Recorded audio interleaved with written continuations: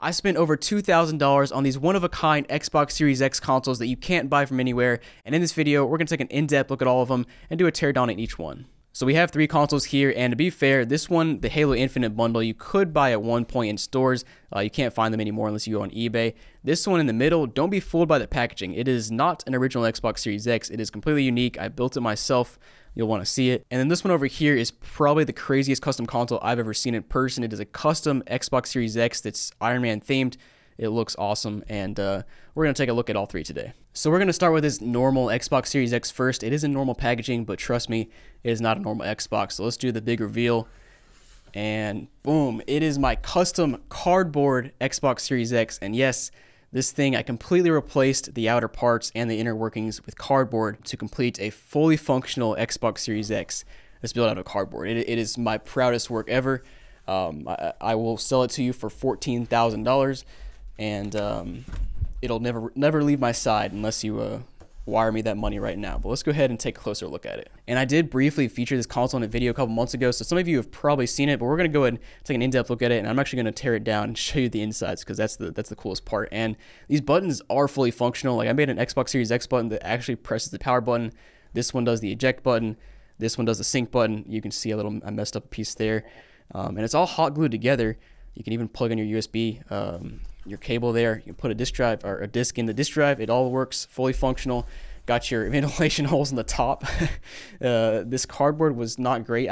I'm by no means an expert on cardboard carving, so you get what you get there. It's a little bit sloppy, but it does work. Now, the bag's a little bit plain. I probably should put a sticker here to represent the Xbox Series X like the normal one has. But we got our ventilation holes back here. You can access all your ports. I did try to cut the ports out one by one at first, but it was just like structurally did not work. So yeah. Now before we open this thing up, let's plug it in. I just want to show you that it does indeed work. So I have the cords plugged in now, and I haven't tried this console in quite a while, so I hope it still works. But this is the button right here. We press it, and it should turn on. What'd I tell you? It turns on. Now there's no lights, you can't see the lights here, but it will work, and I'll show it to you on the screen. And yeah, there we are. So we'll put in Rocket League here, and I'll show you that it works. Honestly, I'm still surprised I was able to do this. Like, this is an amazing engineering feat. And there you go, it still fits. Oh man. Now I wouldn't play this for very long because it is kind of a fire hazard, but it does work. And you can see right there on the screen that the game is installing now, so it is fully functional. Let me try the eject button. Yeah, it still works. Watch this. Boom. Oh man, so amazing. I was going to turn this thing off and do a teardown of it and see what it looks like on the inside. So the back of this console is actually already coming off a bit. You can see I used hot glue and it's kind of coming loose. I'm surprised it stayed together as long as it has, but should be pretty easy to take off. And then I'll probably hot glue it back at some point. That side is not coming off very well, but let me try to. Oh, there we go. Okay. Here we go. The big reveal. Dun, dun, dun, dun. Oh yeah. Cardboard Xbox Series X. I actually forgot I did all those things inside of here. Sticking the back off didn't do too much damage, but here it is, and you can kind of see how it's lopsided. Like, the top is a little bit larger than the bottom. Just how it worked out. Don't blame me. I guess you can blame me. I built it, but you got your fan up here. You've got your whole chassis down here. You've got your disk drive up here, and I think this is a pretty cool feat. I had to use a few pieces of cardboard to hold it in place. You can see that piece right there, that piece right there.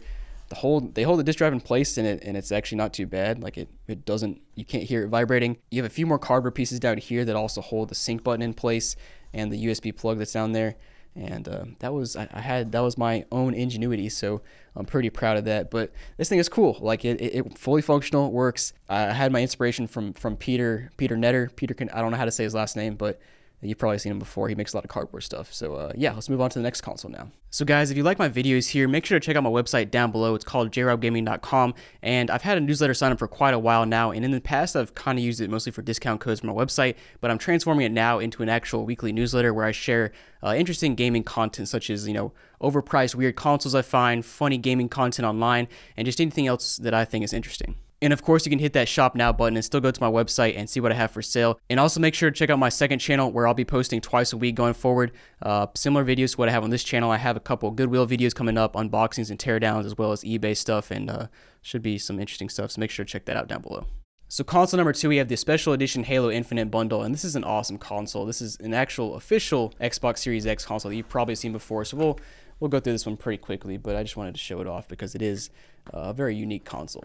And here you pull it out of the packaging. I don't have all of my packaging in here because this is the console I actually use on a daily basis. But we got the cool console. I actually still have my cords and stuff and controller all wrapped up here because I haven't used them. I have other controllers and stuff I use, so I keep those nice and pristine. But I really love this console, and the design is so cool. I'm not even a Halo fanboy. Like, I've played a bit of Halo here and there, but I'm not a fanboy of it or anything like that. But it's just such a cool design. I had to pick it up.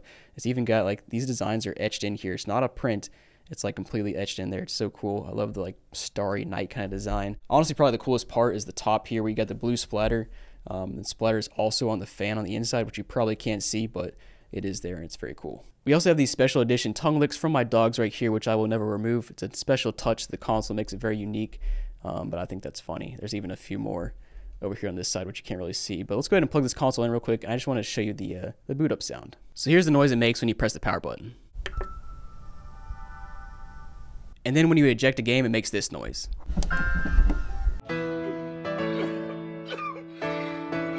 And then there's one more sound when you turn the console off. I'm not going to do a teardown of this one because it's basically a normal Series X inside. But let's move on to the next console, which is definitely the coolest console.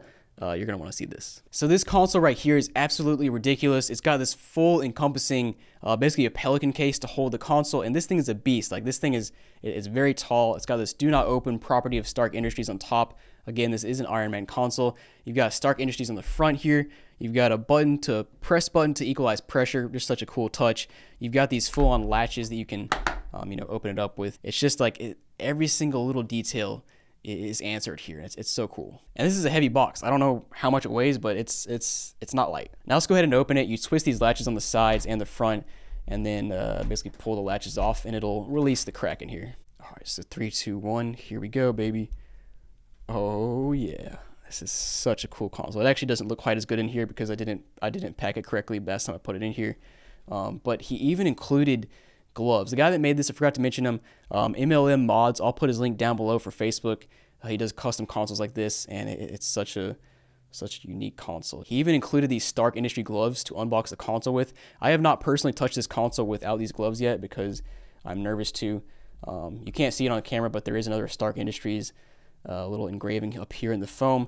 You've got the controller here. The only disappointing part here is this is actually just an Xbox One controller. It's not a Series X.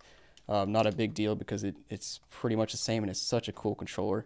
Let me just zoom in here so you can see it better. So you've got the gold buttons, you've got the clear analog sticks, clear D-pad, gold on the back, red on the front, very pristine. All the controls work just fine, no problem. And then I believe these two analog sticks light up when you turn the controller on. Now here's the console, and this thing is a beast. I don't even know how to describe it. It's such a cool design, such a cool concept, not cheap. But let me go ahead and pull it out so you guys can see it. And I'm always so nervous taking this out because it's such a cool console.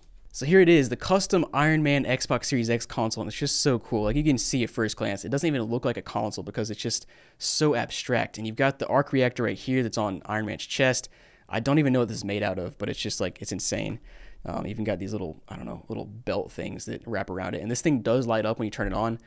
You've got these plastic pieces that kind of represent his suit. Very cool. It's kind of like the console was painted a base red, and then he somehow, I guess, screwed these pieces into the console, and it's all pristine. All like a laser cut, I would assume. You've got these gold buttons here, like gold see-through buttons, I guess. You've got this blue button up there. Very neat.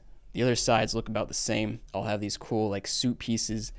The top is straight up red, and then coming to the back here, even, oh man, that was close. You even have this nice little Stark Industries imprint right here, and yeah, this console looks very nice. It actually has some scratches on these back pieces because there is some film on them that I have not taken off yet because I don't want to. Yeah, such an awesome console. Let me plug it in and show you what it looks like, and then we're gonna do a teardown of this console. The unthinkable. I didn't do this. I haven't done this in the past because it's kind of scary, but we're gonna try it out in this video. So we have the console plugged in now, and let's go ahead and turn it on. 3, 2, 1. Got the blue light there, and then just wait for the arc reactor. It's so cool. There it is, baby. It's got the whole blue light around the outside, got a blue light on the inside. Your fan even lights up, as you can see in the overhead camera. Just such a cool design. But let's go ahead and turn this console off. And like I said, we're going to do the unthinkable. We're going to do a teardown of this thing and see what it looks like on the inside. So the good thing is that here on the back, the 2 screws are exposed, so we should be able to take these out pretty easily. I'm really hoping these pieces are glued to the back piece and not like glued to the side so that we can actually take this apart. I would assume I would assume that's how you put them, but I don't know for sure. We do have a slight problem with the second screw. This piece right here kind of blocks the second screw a little bit. I gotta see if I can finagle it out of here without messing up this piece. So somehow I was able to finagle that screw out. Now I just gotta figure out how to get these clips off and pull the back piece off. Not sure if it's possible. We're gonna try. Man, I hate when consoles have clips like this. It's always so jarring taking the consoles apart. All right, guys, so I did it. I was able to take the back cover off. It was a little bit scary, but it did work. It looks like we have a little bit of overspray on the back here. I'm assuming he painted this separately than the rest of the console, you would think. Yeah, I don't really see any red paint inside of here, so we got something being held down here. I'm just kind of curious what that is. Oh, it looks like the original piece of tape. Doesn't stick anymore, so you just put a piece of blue tape.